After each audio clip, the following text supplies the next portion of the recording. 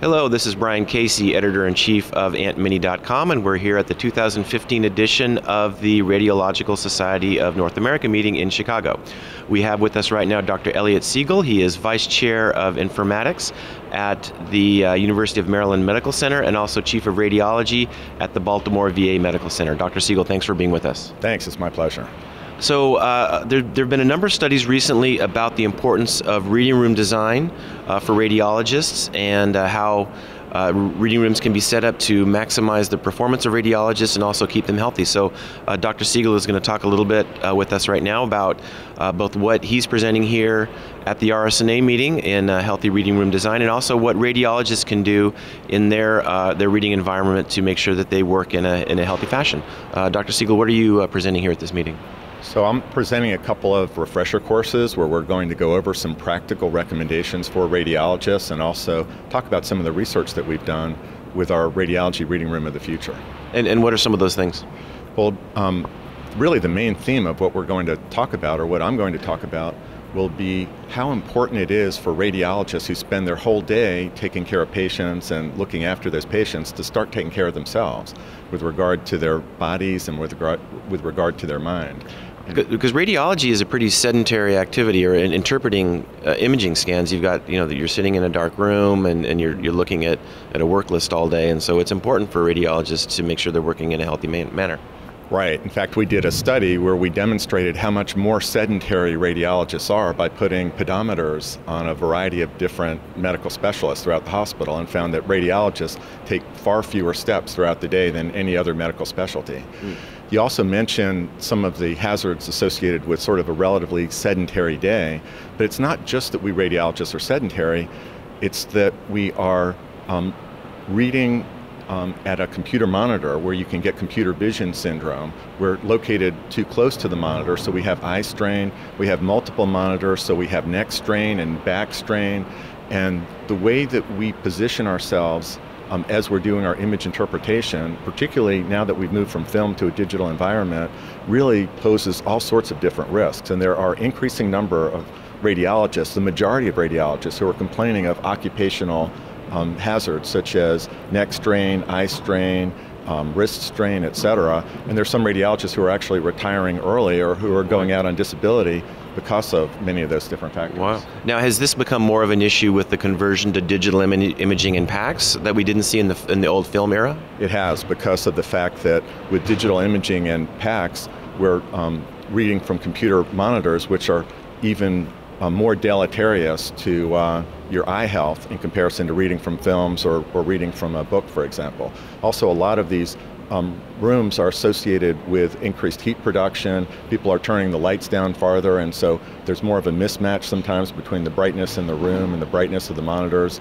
And also the monitors themselves put out heat, and there's noise associated with them. And as we've moved to an environment of reading with speech recognition systems, it's gotten even harder and harder to balance all of these different environmental factors.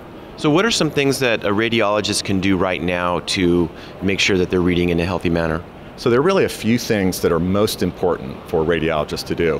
One of the things that we found that's probably the highest impact for the least number of dollars is to look at sound and acoustics. A lot of us don't think of the importance of sound distractions and noise. So what we've done is we've looked at technologies that create sound masking, that create a variety of different types of noise, like pink noise or white noise in the background. And what we found is that makes the environment significantly less stressful. It also has a significant impact on radiologists' levels of fatigue, where it reduces levels of fatigue. So that's one thing. The other thing is we have really bad lighting in most radiology reading rooms. Overhead fluorescent lighting, even if you can not perceive the blinking of the fluorescent lighting, it still increases fatigue. And so we should all be switching to LCD lighting, where you can determine what the warmth is of the color temperature, essentially, and it's become really inexpensive. And so lighting and sound are really two of the very biggest things. Another thing is temperature and ventilation. A lot of us work in areas that really have very little in the way of airflow. You wouldn't think of driving into work for 20 minutes in a car that doesn't have any ventilation or airflow, but we spend our whole day doing that. So there are workstations that are available that give you local task lighting that you can control, that's dimmable, that allow you to be able to have sound masking and then also allow you to be able to have ventilation and control your temperature to a much greater degree. Small changes like that make a huge difference. Changes in the chair that you use, changes in the furniture that you use, looking downward at the monitor, so your eyes should be looking maybe at about 10 degrees downward toward the center of the monitor rather than looking up to minimize neck strain.